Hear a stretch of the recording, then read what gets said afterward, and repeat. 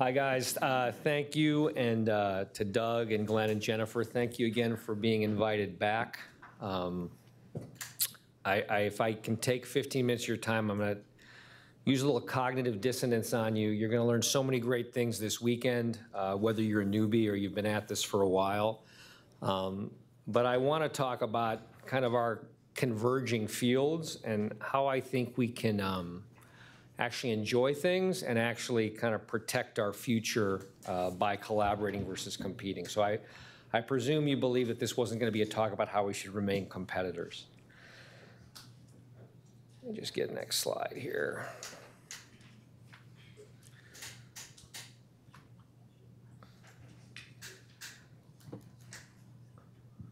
So just a little bit about myself, very, very quickly. I've been doing this for a while.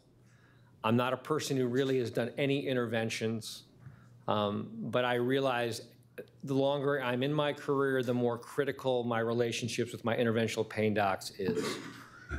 And I'm going to use something kind of boring, which is epidural steroid injections, to talk about the first half of the talk about collaboration, but then I want to dive a little deeper into some things that I think are much more relevant moving forward.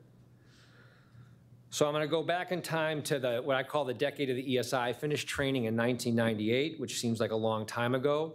And when I was in training, epidural steroid injections were used actually pretty rarely. And actually, there were surgeons back then who did them more than the other specialties. And to be clear now in 2022, I think it's good we have an understanding of just how many spinal injections are done compared to other procedures. Now, part of that is epidural blocks for anesthesia and other things, but that's a big number. By any estimation, that's one of the biggest interventions in the United States that's done for a variety of reasons, but a lot of those are for spinal pain, obviously. I got a couple busy slides I apologize about, but I've tried to highlight things if you go back and look at this, and I want you to know that in that decade, that epidural steroid injections were increasing at a near geometric rate, especially among PM&R docs. They were used more frequently, whether that's because more people were trained in how to do them, whether there were other incentives of doing them, I don't know, but there was massive growth. And whenever there's massive growth of a procedure, people take notice of that, both physicians and the people who pay for it. So this paper by Cohen in 2013 tried to look at a retrospective review of 45 studies. And I think it's important to say that this study basically concluded in part there's considerable controversy around efficacy and safety. Medicare services, the FDA and payers don't like procedures where there's not clear efficacy, or they believe there's not clear efficacy and there's safety issues. He went on to say that there's no clinical trials comparing how much of this we should be doing. There's some effectiveness, I guess, that's what I took away from this paper, but there's no real protocol for doing this. And when you couple that with near geometric growth, and I could give you other examples in the surgical world where there's been geometric growth of procedures, people take notice. The FDA took so much notice that in April of 2014, they put out a statement, and when the FDA puts out a statement about anything, it does make national news, and I can remember patients, when I would refer them to get epidurals, would say, hey, did you see that thing about the FDA saying that this could be a dangerous procedure? And I never thought of it as a dangerous procedure. I knew there were risks, particularly of cervical injections, but it's not something I thought about. But I would say this is also the first time that there was really collaboration between spine interventionalists and surgeons, who basically took the time to basically say, we're going to come together as a group and we're going to show that these are safe, effective, and there is a value proposition here. And they requested that the FDA change their language and basically say that these are safe and they can be effective, okay? And their rationale was the alternatives to epidural steroid injection are excessive opioid use, NSAID use, and the complications associated with it. We could debate all day as to whether that was meaningful criteria. I think it was. But I want you to see the group that came together to basically release this statement. We've got cats and dogs living together. Neurosurgeons, orthopedic surgeons, pain management, PM&R, and anesthesiology, okay? So when I gave this talk in 2021, a very bright person sitting over there and said, the spine surgeons just said that pain interventional doctors shouldn't really be doing any other interventions in the spine that include any sort of stabilization or fusion. And so this is what we talked about briefly, and that is the major professional societies of orthopedic and neurosurgery basically wanted to release a position statement about arthrodesis, and I want you all to notice arthrodesis by the non-spine surgeon, which is fusion, right? And a very important, powerful political group, those are our professional societies. And this was their conclusion, which really is about a lot more than arthrodesis. And basically that surgical stabilizing intervention for spinal degeneration falls exclusively with the neurosurgeons and the orthopedic surgeons. We talked about it a bit in 2001 with this group. I think it was pretty politically motivated. There's other reasons for it, which are probably too much of a rabbit hole to go in for this talk. But we're in 24 now, and let's talk about the reality. This is reality. That's partly why I'm here, is experts across multiple disciplines are going to be doing spine stabilization. So we better learn to get along, because this is really important in us doing best for our patients and protecting our expertise in this, okay? So I don't want to go talk about this too much except to say I don't think that that position statement really changed the world at all. And I think 10, 20 years from now, there's even going to be more synthesis between our groups, leveraging our expertise. Because my expertise is different than Neil Shawner's, is different than Jennifer's, is different than Glenn David, which is different than Doug's.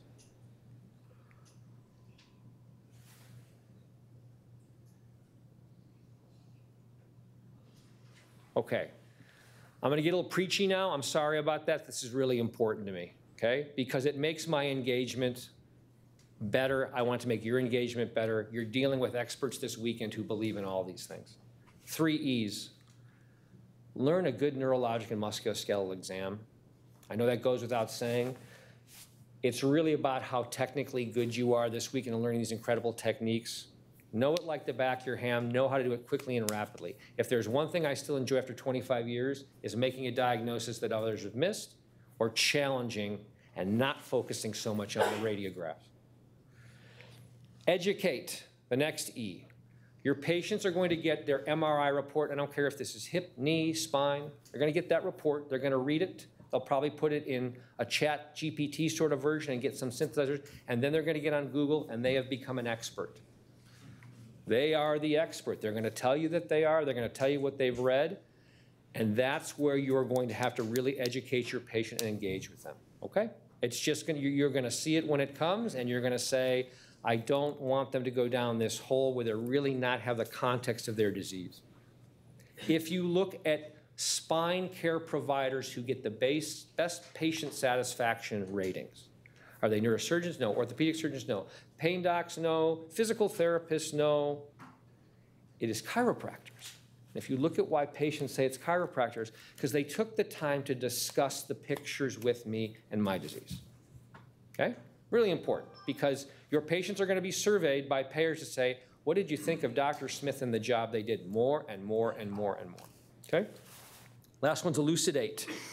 What is the patient looking for? Are they trying to go on their 40th anniversary trip and they want to be able to walk on a cruise ship? Do they want to get back to work? Are they trying to come down on their opioids? Do they just try to get to their meals in the nursing home?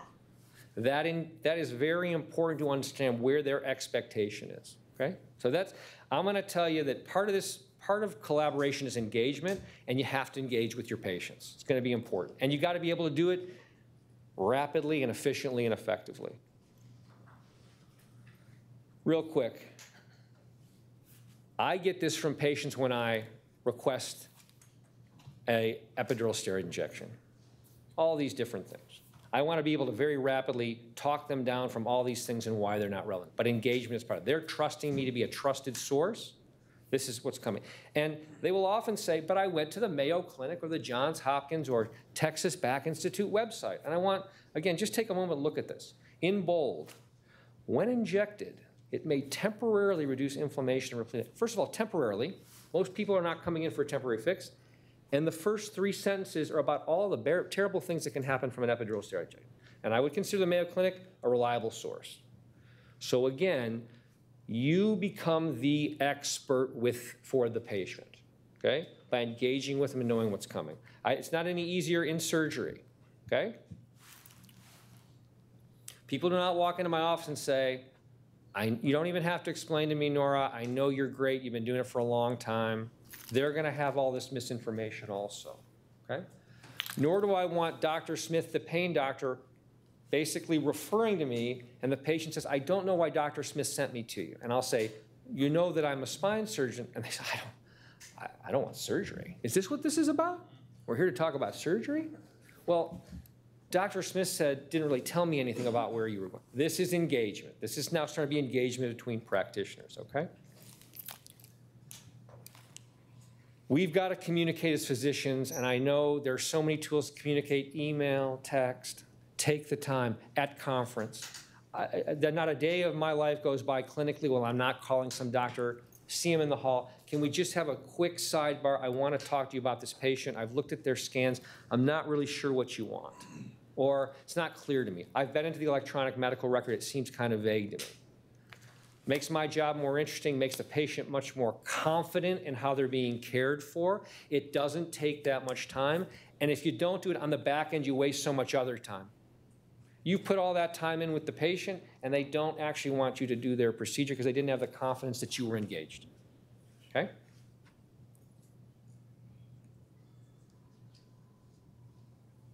So why collaborate? As my godfather surgeon said, happiness is, or money isn't everything, happiness is 3%. I say that jokingly, okay? He also said, table manners tend to go away when dessert gets smaller, okay? Some of the old guys in the room know what that means. There are plenty of people to take care of. This is not a dwindling disease. Spinal disease is going up. People are living longer, getting more active. I'm treating people now in their 80s and 90s that I wouldn't have treated 20 years ago, partly because of technology, but they're living longer and more healthy. So let's get it right. Let's not, as they sometimes say, screw the pooch, pardon my French. Let's really collaborate. Let's own this, because I'm going to talk about in a moment, other people want to own this, who aren't practitioners, who aren't invested in this the way we need to be.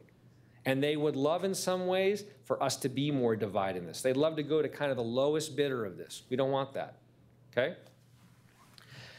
So this all sounds good. Payers are increasingly requiring physician and healthcare systems to create triple aim: cost effectiveness, quality outcomes, patient satisfaction. That's very true, okay? We have to use our know-how to dictate the terms of that. Again, collaboration, collaboration, collaboration. It's not the pain center and the surgery center, the radiology center and the chiropractic center. There has to be an amalgam of those groups really setting the imperative, okay? As I just said, this is going to be multiple groups. A siloed approach is going to lead a path to a really bad place. We've got this great technology, which you're going to learn about today. And I am the first one to admit that this new technology is very exciting, some of which I'll participate in, some of which I won't. I've got other parts of my life, too. I can't do everything either. I've got brain stuff to do, too, okay? But it's really important now that we use this technology to leverage it, but without collaboration, it's going to be a problem. Let's just talk about a quick diagnosis that all of you are going to see, at least you're all going to see that I see, okay? It's probably the most common thing you're going to see in the population above 60 years old. And I've got listed for you 4 different procedures, and we'll talk about the 5th one in a moment. But I could easily put in there facet ablation and epidural steroid injection. Okay, but 6 procedures. And I can tell you, with the same cohort of patients, with the same radiology, and basically the same health, those can be successful. And I can also tell you they can all be an utter failure. Like, regrettable that we chose that approach, or it was effective for such a short period of time. This is hugely important in terms of collaboration. I might not use one of these techniques on a regular basis, but I want to be with the people who do, and I really want to understand what they've seen. This is conference, spine conference, this is talking in the hall.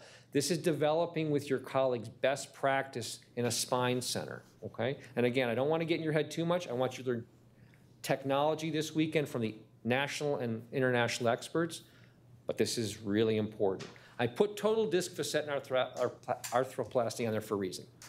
Essentially, it's been kind of the holy grail for spine surgeons that this is coming since when I graduated in '98. Essentially, we've got a knee or a hip replacement for the spine, okay?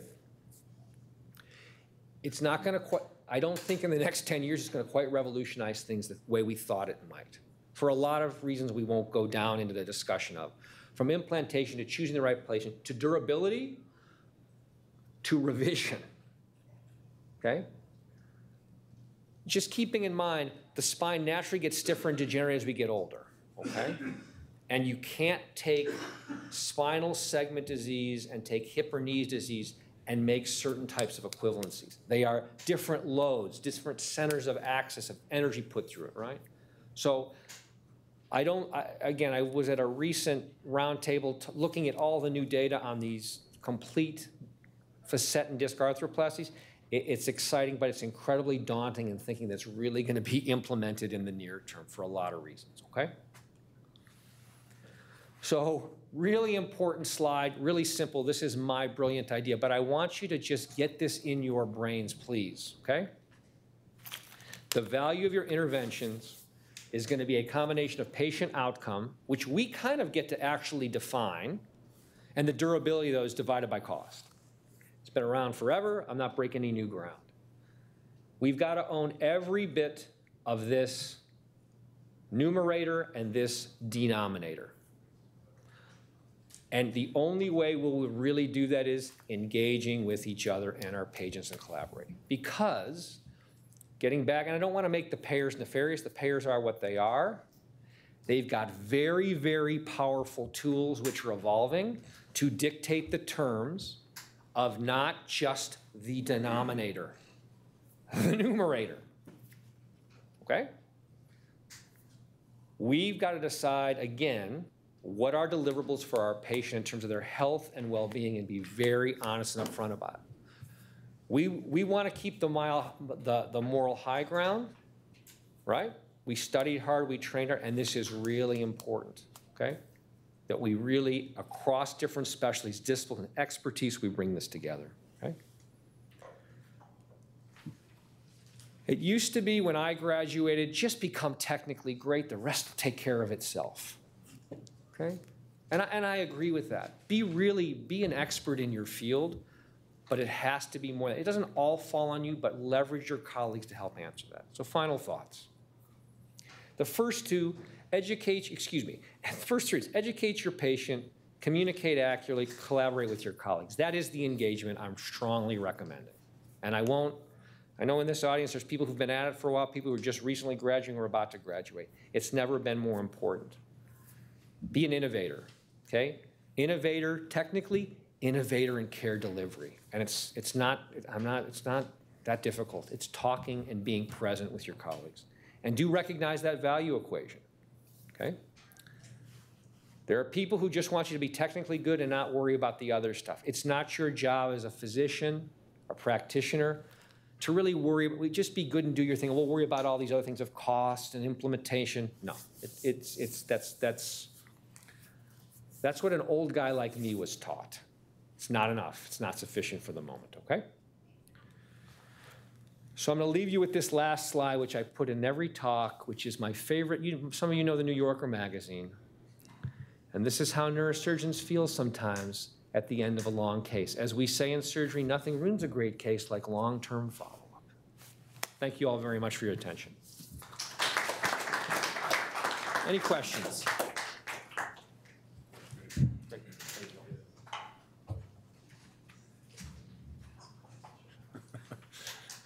I love that. You ready? Next up.